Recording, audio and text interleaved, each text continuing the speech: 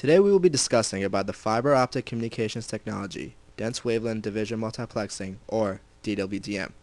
This video is brought to you by Sanat Dahl and Dylan Knox.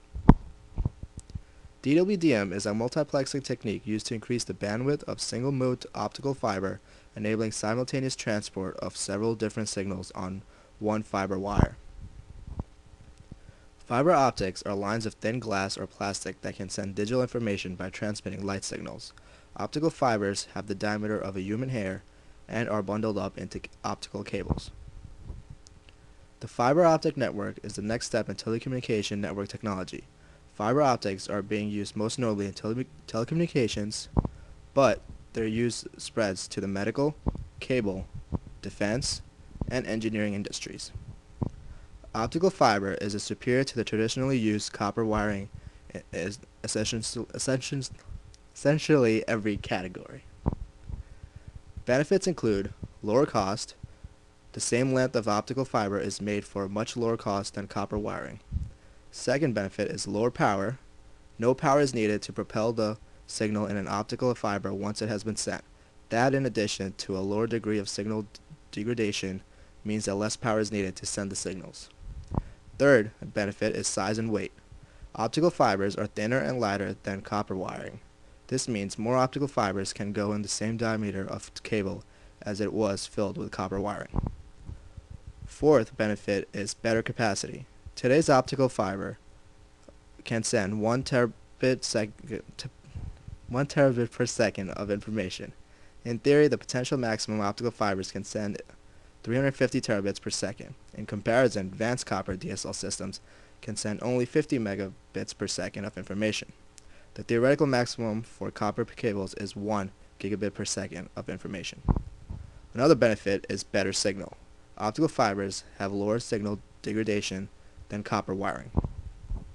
Here's a picture comparing copper wiring to fiber optics. The optical fiber cable in the foreground has the equivalent capacity of the copper cable in the background. Yet there are some difficulties as well. The first difficulty is network installation. Making the actual optical fiber is cheaper than copper wiring, but installing fiber optics into a network is another story. It's time-consuming, labor-intensive, and requires a license. It costs telecom companies about $1,000 per subscriber to install the fiber to the home. This is mainly why fiber optics has seen most of its use in network backbones and not as much popularity in the final distance to buildings and homes. Another difficulty is fiber flexibility. There was a concern with fiber optics because its glass or plastic composition made it difficult for it to be installed in buildings or areas that require sharp turns. However, this problem was solved somewhat when a bendable fiber was developed in 2007.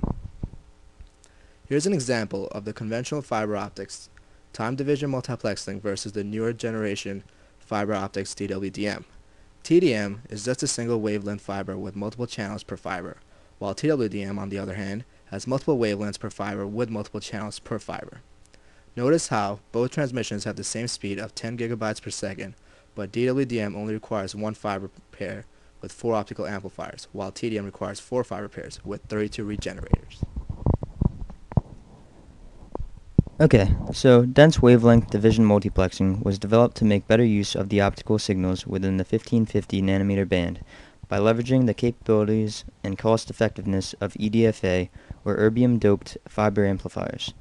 These were developed to replace SONET SDH, also known as Synchronous Optical Networking, Synchronous Digital Hierarchy. Alright, now I'm going to talk a little bit about the process of DWDM itself. In general, it starts off at the terminal multiplexer where multiple optical signals are combined onto a single optical fiber.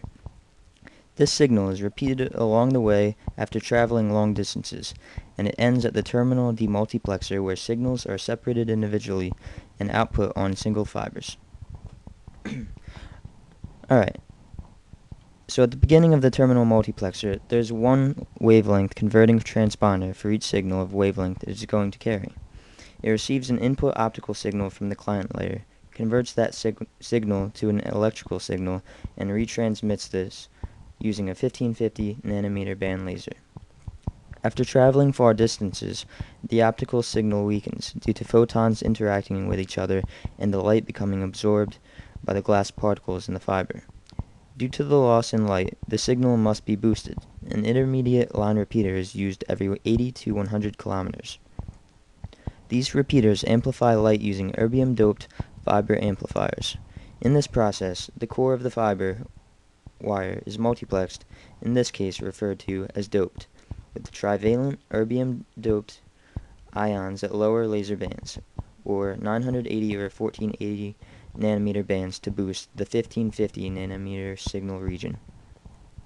With signals that have to travel even greater distances, the integrity of the signal may become compromised.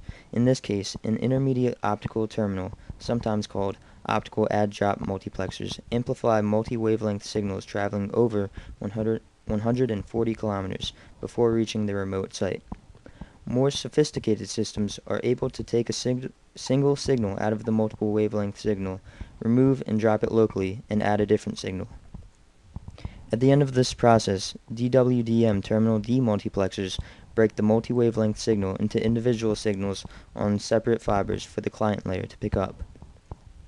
However, if the signal needs to be sent to a remote client, the demultiplex signals are sent to OEO transponders, which are optical to electrical to optical, before being relayed to ensure the integrity of the data. One other component of the dense wavelength division multiplexing system is the optical supervisory channel. This channel carries information about the optical signal, remote conditions at the optical terminals or EDFA repeater sites, and can also be used for remote software upgrades or for accessing network management information. I hope you learned a lot today about fiber optics and DWDM. So, thanks for watching and have a great day.